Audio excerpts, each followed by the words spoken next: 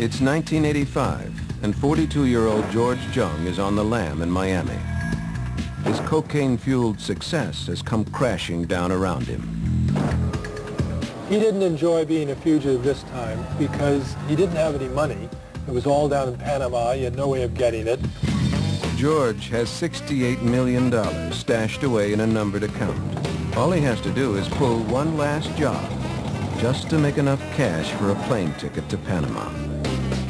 He's about to find out that times have changed. All of the cocaine that George moved into the States helped create a glut in the market.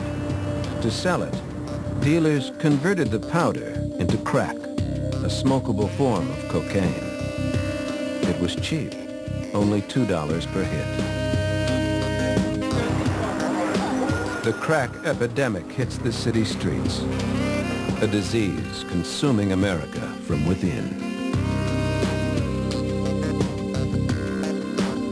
Even Mirtha has fallen prey and has become a full-on crackhead.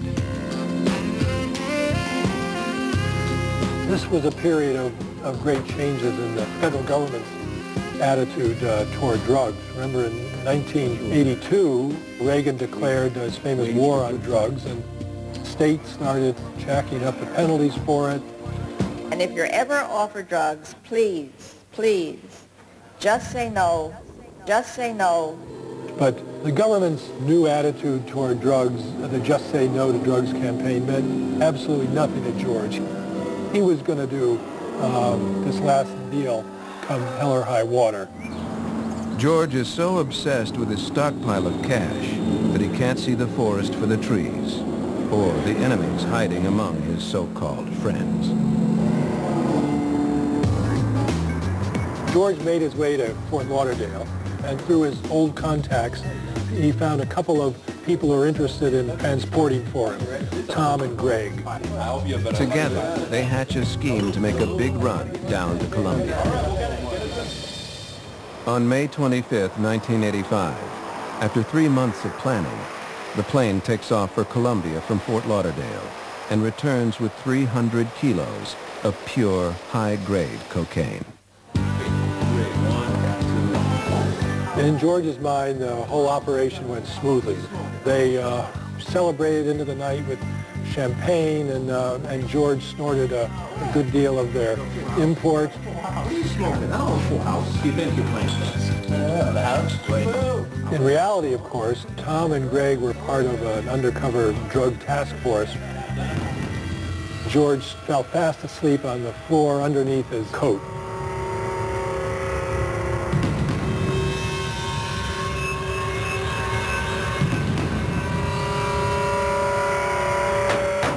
The next thing he was aware of were, again, windows crashing in, doors falling to the floor, sound of glass all over the place, and these large guys all pointing guns at him and yelling, "Get up, you scumbag, you drug dealer, you're under arrest."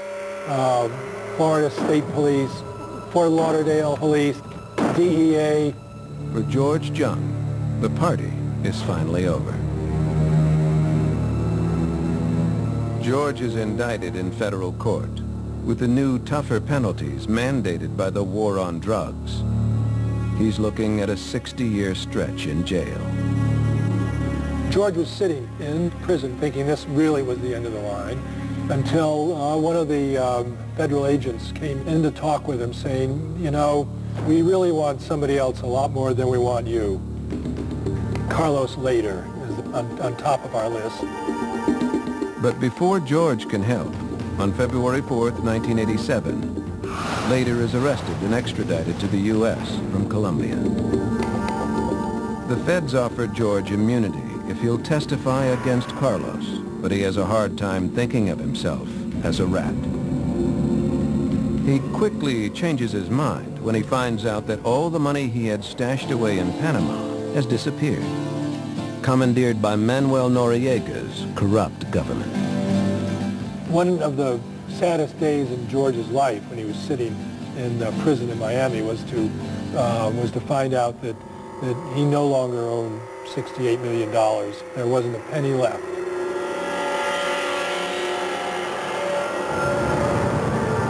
In November 1987, under heavy security, Carlos later goes on trial. Just before Thanksgiving, George takes the stand and calmly relays the finer points of their volatile partnership and the history of the cocaine boom in the United States. The consummate storyteller is an entertaining and concise witness. George spent 3 days on the stand, and he dazzled them. Later is found guilty of smuggling and sentenced to life without parole. In exchange, George was given his freedom. He was not on parole. He was free to go. He didn't owe the government any time or service. He went back to Massachusetts and for a while tried to lead a straight life. But George had never done anything else as an adult but smuggle drugs. Soon after his release, George begins dealing marijuana again and slowly builds another business. This time, however, law enforcement doesn't take very long to catch on. In 1994, the year after the book Blow is published, he is caught importing several hundred pounds of marijuana from Mexico. He is sentenced to 22 years for smuggling. Now in his 60s, George Jung is serving his time at the Fort Dix Correctional Institution in New Jersey. His quest for success has carried a heavy price. It's cost him his freedom, and it has helped create a drug problem in the United States that engulfs thousands of lives each year. But George Jung has a different view of the situation. In no way did George even see himself as immoral.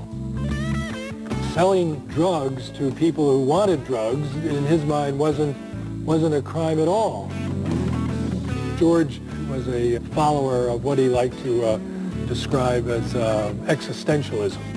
He loved to go on about Nietzsche, but when you asked George what he meant by being an existentialist, he came out one night with, well, it's simple enough. You do what you want to do.